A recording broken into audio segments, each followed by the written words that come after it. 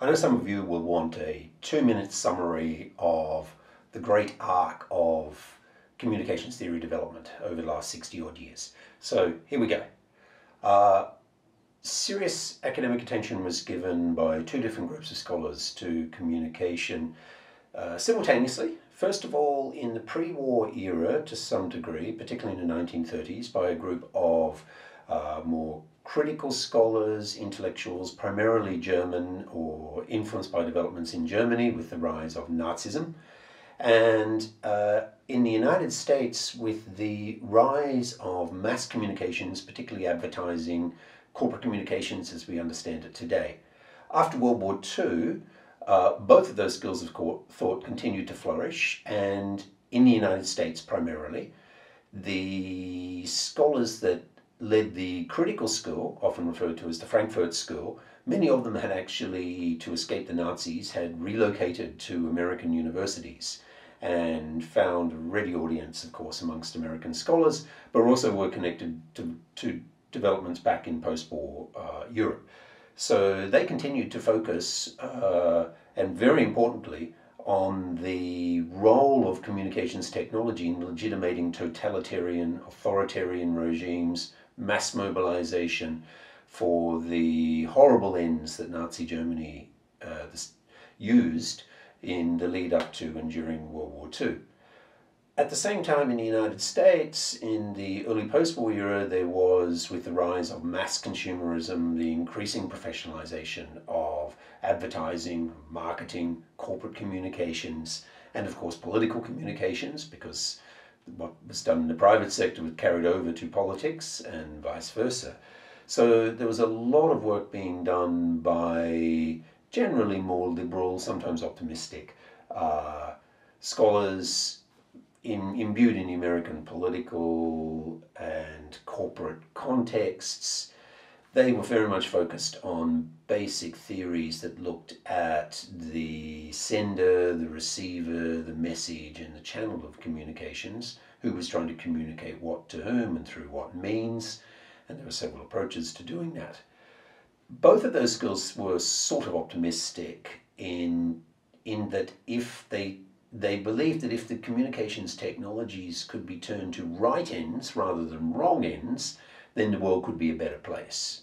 And of course, from a corporate perspective, the better place was where the companies were profitable and flourishing.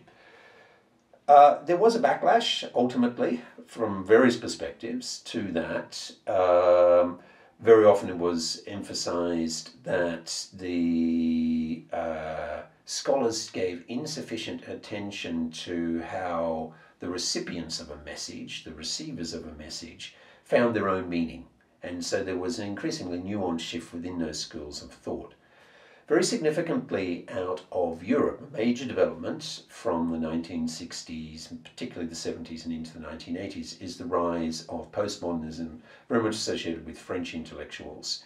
And part of this intellectual shift is really about a shift from grand stories and the focus on mass communications to more micro-level communications, local cultures, subcultures, for example, but also how various communities and individuals viewed at this micro level made sense of mass communications.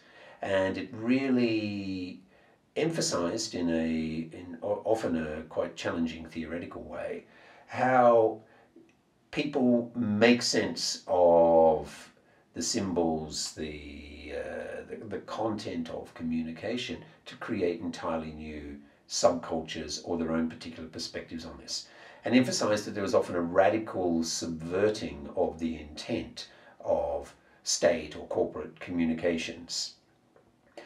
And this postmodernist school also picked up on the significant technological developments in communication, that in fact people very much were experiencing the world through mass communications, and that a lot of what they thought about the world, the reality as they knew it, was in fact a created reality. So it was a virtual reality or a hyper reality that existed primarily through the medium of communications.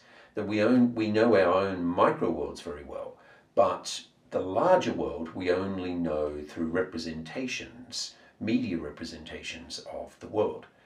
And so some of the French scholars said that this is inevitable, that people will experience virtual representations of the world, and this will become reality for them. Reality is what you think it is, in some sense.